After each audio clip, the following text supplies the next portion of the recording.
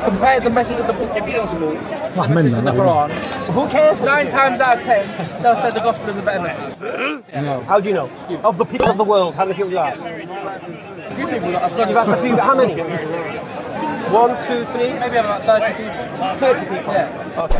I would say all the people who accepted Islam through me disagree with you. Fair enough? That's fair. Because Is that fair enough? Because they're ignorant. Is that fair enough? Because they're ignorant. Or your people are ignorant? They maybe not read the Quran. You know what? Whenever I see Muslims preaching, they always preach from the Quran. The Christians, all you do is just scream and shout. Jesus doesn't know. I mean, nothing from the Bible, right? nothing. Think about it. Right? The message of the gospel is that God is willing to go to infinite lengths because He loves you so much. God will commit suicide. Hold on, one second. God is willing to go to infinite lengths to bring you back on the path of His love.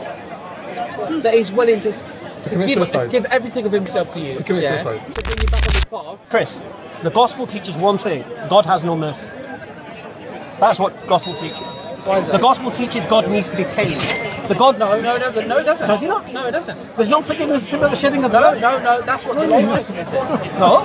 It says according to the law. It says there's no forgiveness of sin without the According shedding of to the blood. law. Okay, is there forgiveness of sin without the shedding of blood? According to the law, no. Is there forgiveness of sin? According to the law, you right now, can God forgive you without getting paid? Yes. Really? So why do you have to believe Jesus died for you then? I believe. I'm not sure you believe. Why? Why did Jesus have to die for you if God doesn't need paying? To show you the nature of God. To show you the nature. To show you that God needs paying. No. Really? No. Did God get paid? No. Really? No. Why did Jesus die? To show you the lengths God. No. What's that lens? What's that lens? The God is. What was the point in the crucifixion? To show you how much God is willing to go. How did He show that? By dying for you. And what did that show? Huh? What did that show? But to show that the divine is willing to give its life of everything of itself to you. Why dying for me proves anything? What does that prove? What does that demonstrate? It shows the heart of God. What does? God dying. No, not God dying. Not God dying. Who died? Well, Jesus died. And was Jesus God? We're all God. Right, so Jesus is God. So Jesus is God. Yeah, so God died. Jesus as a human being died. Why did He have to die? To show you the nature of God. Well, what's the nature of God? That God is unconditional love, no matter what you do. No, it's not conditional. What, am I going to paradise if I don't accept Jesus died for my sins? Yes, yeah. I am. Yeah. No, you can do, yeah. I can do. You can do, yeah. So I don't need to believe Jesus died for my sins. No. So what's the point of Jesus dying then? I told you, Jesus is showing the nature of God, of His unconditional love. And it's showing that God is not just... Okay, is God's covenant conditional? Well, obviously you have to have faith in the love of God. Chris, is God's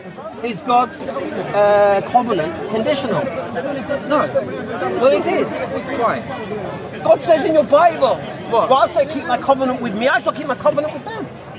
God's covenant is always there for people. You can't. It's whether or not. Who are you speaking on behalf of? God is always. Chris, who are you speaking on behalf of? Are you speaking on behalf of what the Bible teaches or what you think? What the Bible teaches. All right. So that's not what the Bible teaches. No, I know God makes a covenant with people. Right. Yeah. With who? With everybody. Really? Where? Where did He make the covenant with everyone? With mankind. When did He do this? Where? It's always been there. Show me your scripture. Where? Well, technically, no technicalities. According to the Bible. According to the Bible, where does God make a covenant with everybody? With Israel. That's not everybody. The table. That's where we differ. No, that's where you differ from what your book says. It depends on how you see it. If you're, for example, a Jew, you'll think in your head that means just Jewish people. Right. If you go more deeper on a deeper level, you will actually see that when God is talking about Israel, it's not just talking about a group of people. Is it not? No, hold on. Israel is a symbolic meaning of the divine soul. Who told you that? I've come to realise that as I've grown. So it's just your opinion. I know you have this weird, bizarre thing that you try to cut and shape it so it suits every possibility. Very simple. you read your Bible, you will see God is not merciful. Who is Jesus? A ransom for many. What did ransom get paid to? Who got paid? Okay, first of all, when it says it was a ransom, it's not talking about God demanding payment. No? No. What's a ransom?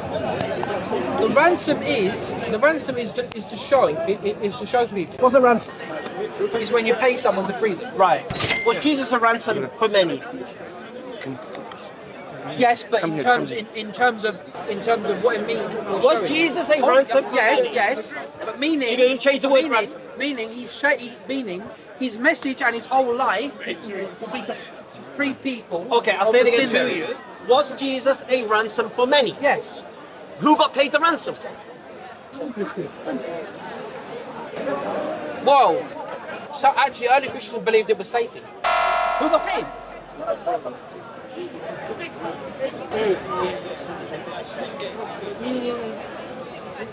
That I don't know. No, it wasn't God. God didn't get paid. No, God didn't. So who got paid? Who got paid so God could forgive us? Who got paid? No one got paid to go and forgive us. So how was Jesus a ransom?